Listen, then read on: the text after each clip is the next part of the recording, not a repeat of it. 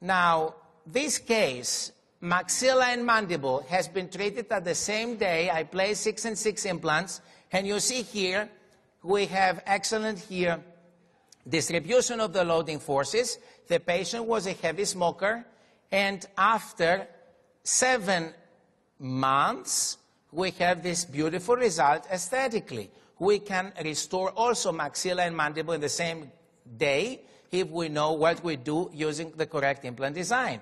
And this is the soft tissue after 7 months, after removal of the prosthesis, which was cement-retained restoration. And trust me, I like cement-retained restorations, and I don't have problems with the cementation that I have some failure or too much material in the surrounding tissues because I don't use too much stem bond. And I don't use any cotton pellets to close these areas of the implants, but these areas of the abutments, they are already here filled with stem bond. And then I have some access hole for the superficial, so if I use too much cementation material. And now we go ahead to the single tooth restoration. This has been done with one of my residents when I was at the NYU. Dr. Bashar is his name, and he is now a resident at the University of Rochester. He moved with me 4 years ago.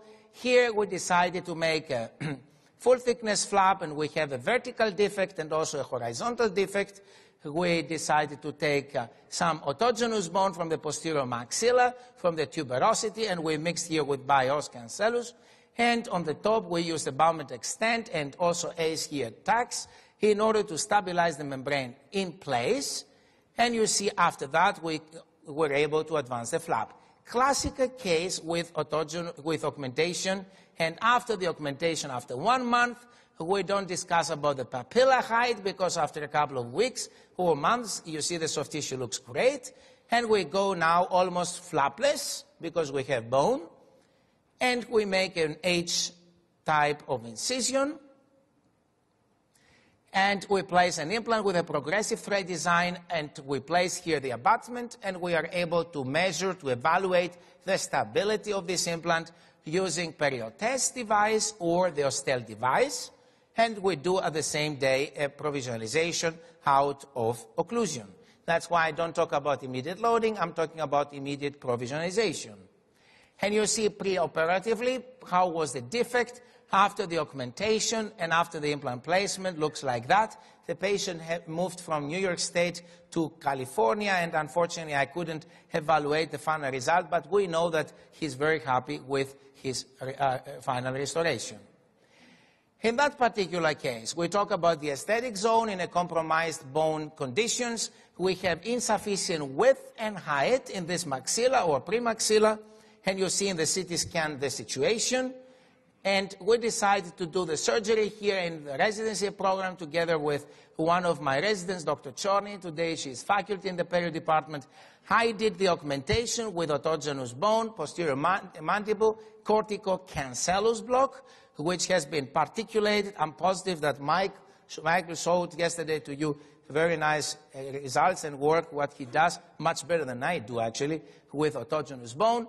And I use the bone mill to particulate this bone, and because I need a lot of volume for the left and the right side, in this particular case, we mixed with Pyros allograft from Zimmer, and on the top, Biomat extent in the one side and flap closure, and then we go to the left side, where my resident does the left side, and I assist her in the same way.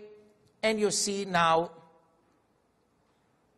the flap closure for both sides, and this is radiographically the situation after the surgery and after 2 weeks the soft tissue.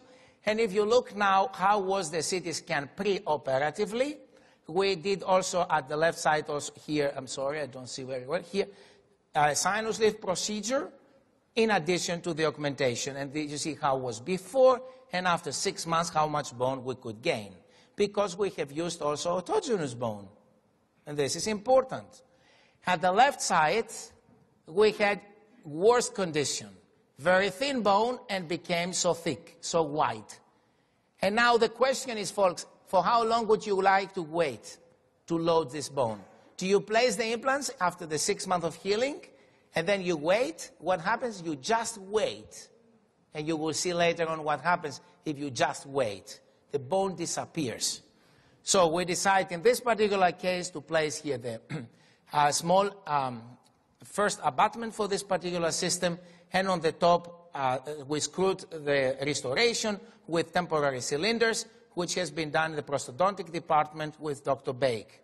And you see the bone levels after 6 months. In another case, we go a little bit more advanced.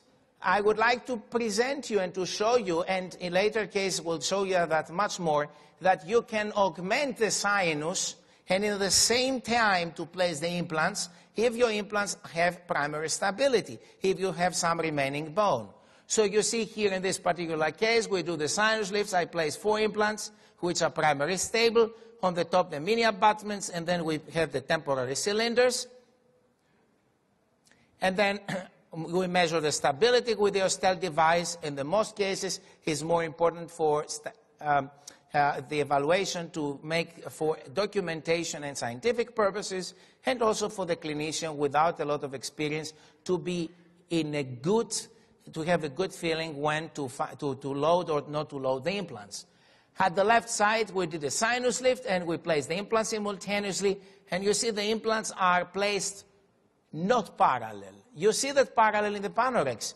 In the reality, always I place my implants in the area where the bone used to be. Because implants for me are replacement of roots and not of teeth. That's why I replaced a root which is missing of a tooth exactly in the same way with an implant, in the same angulation, the maxilla, like the conventional roots of the teeth used to be. And never going to the cingulum for years. And I was surprised today that we discussed this like something new. However, you see here the provisionalization, and the patient is very happy, but I am not happy for another issue. This beautiful provisional has been done at the prosthodontic department. And I have realized any time we do extremely good provisionalizations, the patients do not come back. And I have in my new book, in Quintessence, with the topic Advanced Immediate Loading, that in a very clear label. The provisionalization has to be not extremely aesthetic. It has to be hygienic, it has to be polished, no rough, in order to avoid to have contamination and plaque accumulation. This patient suddenly, after 2 years, because she's so happy, she doesn't have money for the final restoration. And maybe we have these patients without dollars or euro or yen or. So what do we do then if we don't have sufficient height, sufficient bone, if the patients don't want to have any kind of augmentations, if we cannot do vertical augmentations with long-term success? Malament, as a prosthodontist, showed the concepts of prosthetics in rich deficiencies. And he shows very nicely that the gingiva colored ceramics can be mimic, which means the normal alveolar height and architecture can be reproduced with pink resin or pink porcelain, and we can have creation of lost or compromised gingiva papilla. Look, this is case of mine. Years ago, the patient is very happy, has relatively low smile line. We don't need to do very high advanced surgical procedures. Look, now this case, this patient, she has high smile line. She used to use a gingiva mask, what she removes. That means she has for years the mentality to remove something and to bring back. She cleans all of the teeth, plaque accumulation, almost plaque index 0, but the teeth have mobility. So we decide to extract the teeth. We don't need to open a huge flap. The bone looks very nice, and then we place implants. And I did this case 9 years ago. I don't need to go in these gaps to put any grafting material. Why? Because the bone has very nice here blood supply. Do you see that? The patient doesn't use any blood thinners, or aspirin, nothing else. And here you have very nice blood clot, coagulation and stabilization of the blood clot.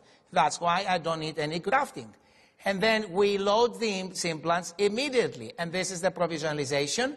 And the result here after 3 years with an arch-shaped restoration, removable restoration, implant-supported restoration. And this is the implants radiographically after 8 years. No bone loss. In a removable way, when the implants immediately after surgery have been, of course, connected together with a fixed restoration. Now look at another case. This patient is very, very rich, I would say. So belongs to a royal family in Europe. Many years ago, I have done this treatment and I could keep these teeth for 11 years. Until I had to come to US permanently, and she asked me, what happens, Professor Romanos, if I lose my teeth? She suggested me to do the implant-supported restorations. So it is a very aggressive protocol. I would like to have your attention because I showed you this case first time in my life in a big podium. So we removed here the chin of the patient. We did, after the extraction of these teeth, immediate implants. You see my flap? I didn't open the flap a lot because this bone was very thin and I wouldn't be able to place implants. Sinus lift procedure at the right and at the left side with autogenous bone from the chin. Implant placement as immediate implants. Provisionalization in place at the same hour or definitely in the same morning. And this is the final result after here 16 months with a very aesthetic result with a removable restoration. Has a hybrid type removable restoration, and this is after 5 years the final result. And look at this. This bone stays there because these implants are loaded implants, and this bone will be loaded, and they stabilize the bone. And this is autogenous bone.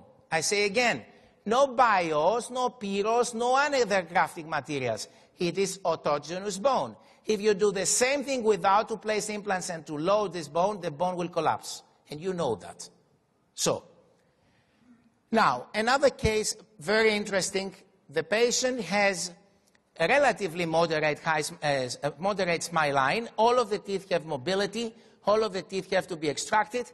And here, in this particular case, very old case, we decided to place immediate implants, augmentations in every area with autogenous bone from the residual ridges. And I'd like to show you, after 2 years, how it looks like the profile of this, the papilla and the restoration. The patient is very happy, and I am also very happy. But today is not the 2-year follow-up. And that's why I'm here today, to discuss. This was actually the goal, the objective of my lecture for the next 8 minutes here, the aesthetics and what we learn from the implant designs and from the immediate versus delayed loading concepts. After 2 years, we don't have any bone loss. You see that very well? Maybe you can say, great job. I have published this case in a European journal. After now 5 years, I'm sorry, I'll come back. Oh, can you help me, please?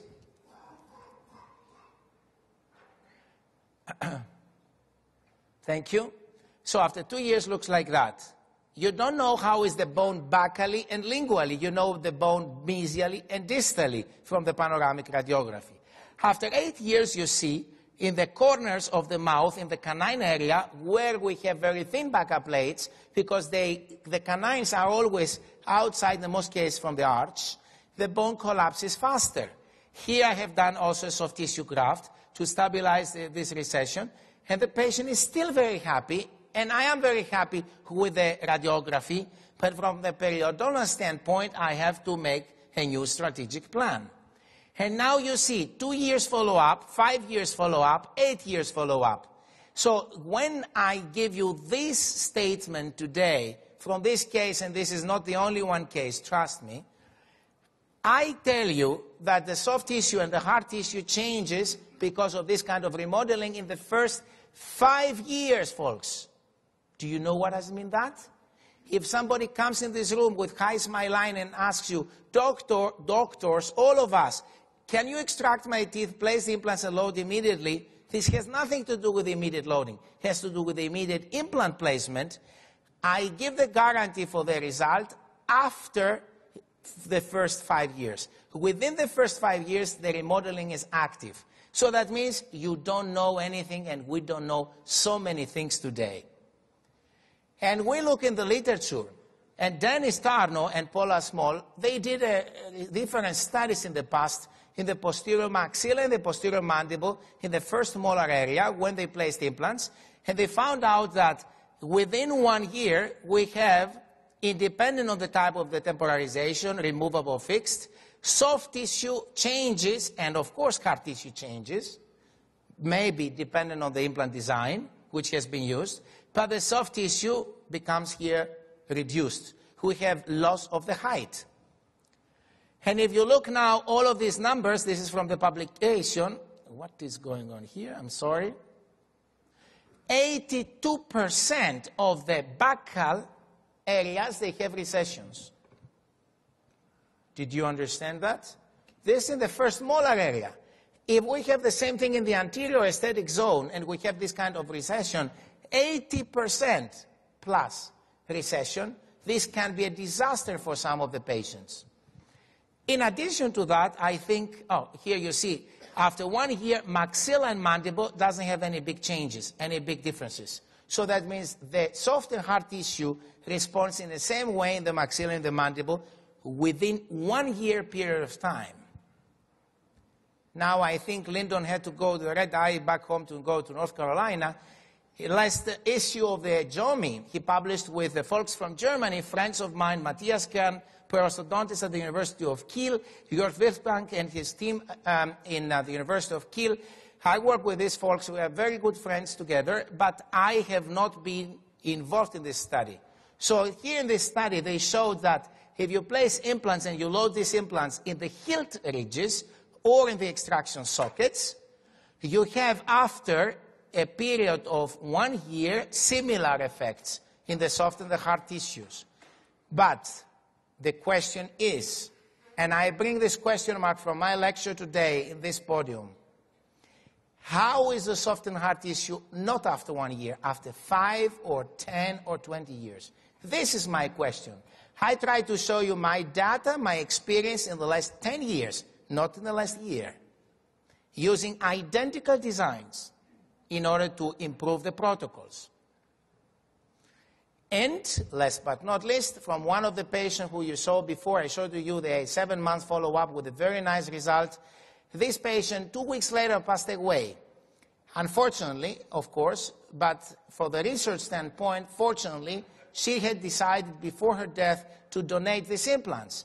And together with Adriano Piatelli, Carina Johansson, Tonino Traini, we published last year in the Journal of Periodontology a very nice histomorphometrical data which shows specifically for this implant design with platform switching and progressive threads under immediate loading conditions, even if the patient was a heavy smoker and had under chemotherapy in the hospital, under hospitalized conditions, that the biological width, which is the connective tissue attachment and the epithelial attachment, the biological width in the maxillary implants was significantly higher than in the mandibular implants, which means the soft tissue in the maxilla responds completely different around this collar and around this implant design compared to the mandible.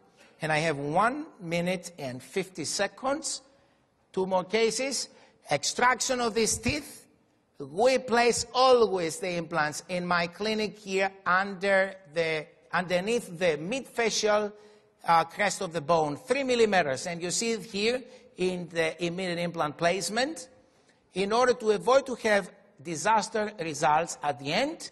And in this case, we load the implants immediately, and you see after 6 months, 6 weeks, we have this soft tissue around the implants.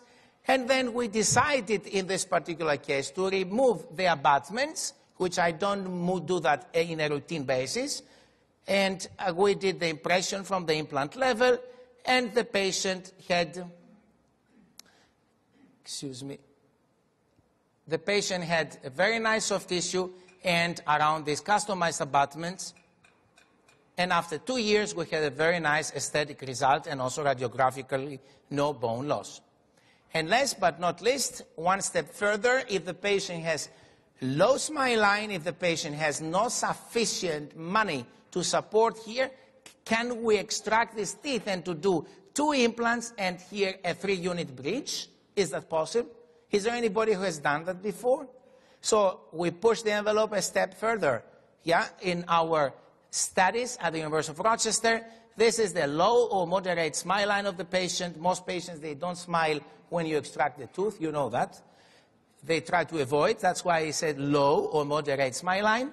We place the implants, 4.5 millimeter diameter implant, and before that, I insert cancellous bone grafting material into the sockets because we didn't have any kind of dehiscencies. The backup bone was relatively thick, and we had some kind of concavities at the interface between the implant and the surrounding bone.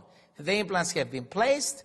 Immediately after that, you see subcrestal implant placement, abutment connection, out of occlusion, certainly, and the patient uses for 3 to 4 months soft liquid diet. Preoperatively looks like that. Postoperatively looks like that. The provisionalization, we avoid to have the perfect provisionalization. And this is the final result after 1 year, which shows to you folks in the 3-unit bridge. In the anterior aesthetic zone, we have stabilization of the soft and the hard tissue over the platform if you avoid to remove the abutments, if you use subcrestal implant placement, and if you use the immediate loading concept. And with these words, I come to my conclusions. If you have a patient with low smile line, everything is possible. You decide in 1 hour, saying some jokes to the patient, and you make your treatment plan. If your patient has a moderate smile line, you decide for delayed or immediate loading. Ask the patient, inform the patient. Your patient has to know what is immediate loading. Most of the patients, they don't have any idea. And that's why they believe delayed loading is the successful concept of treatment. And at the end, if you have patients with high smile line, certainly I avoid from the beginning the immediate implant placement, and I have to use from the beginning special implant designs, specifically to consider the long-term hard and soft tissue stability, and for that reason I need to have special kind of collars and type of abutments. And with these words, I'd like to thank you very much for the kind invitation and also the kind attention. With best regards from my city, from the University of Rochester, New York. Thank you.